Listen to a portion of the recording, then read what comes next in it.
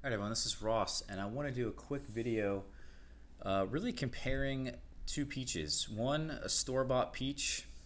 It's got some nice color, pretty decent size to it. You can see the sticker here. Versus a homegrown peach that has some bug bites on it. We have some plum cucurlio that probably bit this.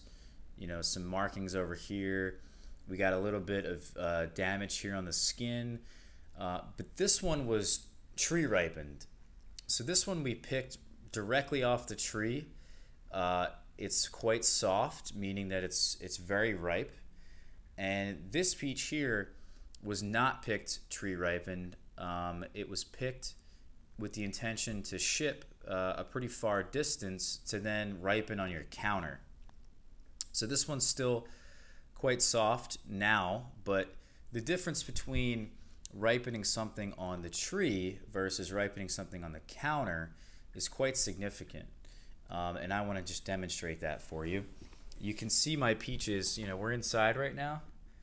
The sun's coming out now. You can see that. That's a great sign, but the peaches are there in the back against the fence. You know, I have two peaches in the ground, third year in the ground, giving me 200 peaches.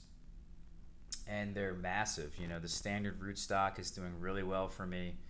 I have Red Haven and Alberta, both disease-resistant varieties that are just doing really, really well and have a nice shape to them.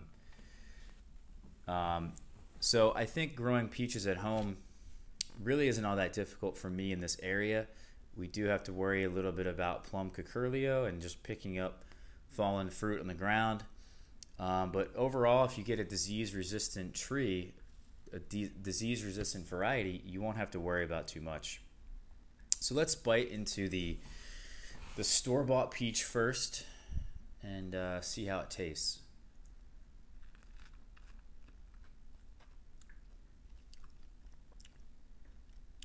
Not bad. You can see it's quite ripe. Not that juicy. You know, it has a nice sweetness to it. Nice peach flavor.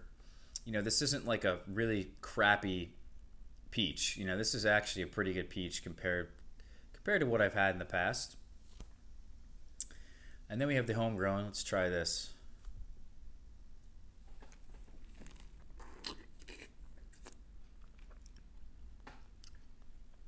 All right, so I had to move the camera here because every time you bite into these peaches, guys, they're so juicy that the juice just comes all the way down your shirt if you're not careful. This one is significantly better. I mean, the store-bought peach isn't actually that bad compared to some other store-bought peaches I've had, but this one I think blows it out of the water. It's just really, really juicy.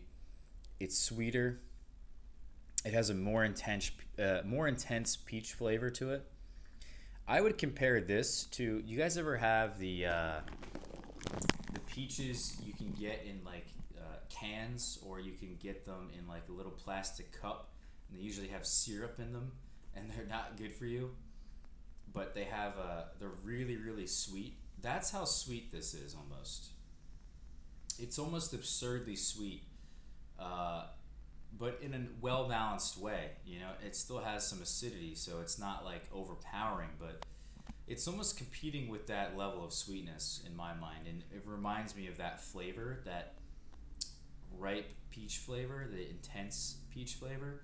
So for me, I think there's no comparison, and I just will always be growing homegrown peaches because that's how good this is.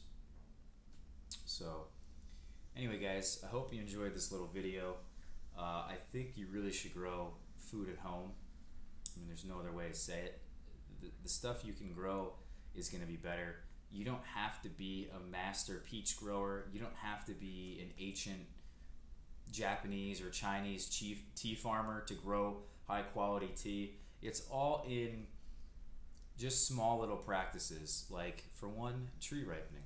So anyway, guys, thanks for watching, and I will see you for the next one. All right, take care.